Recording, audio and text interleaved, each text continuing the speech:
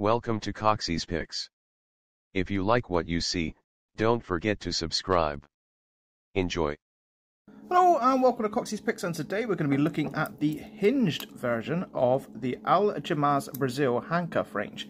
Now this isn't as fancy as the painted ones, this is more of their plain Jane run-of-the-mill, but it does have the same mechanism inside it, but it's made of a different metal and there's a lot more weight to it. So it's not the lightweight alloy as this one is, it is a more of a traditional heavyweight.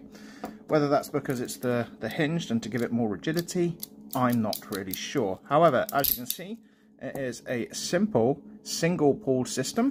It's going to have that big meaty spring inside it that the other one did kind of catch me on by surprise. But other than that, it's going to be pretty standard. So what we need to do is we need to set the double lock. We need to get our Parker, and we're going to fight in this bottom corner and then flick the double lock down. So in we go. Double lock removed.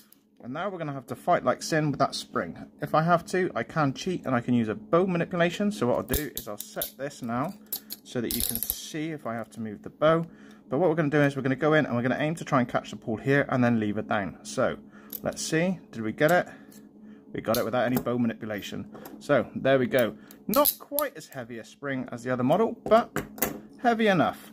So like I said before, if you didn't know about the heavy spring, it would catch you out and you'd think you didn't have this picked. But there we go. Parker wins yet again. Thank you very much for watching. Stay safe and I'll see you in the next video. Goodbye.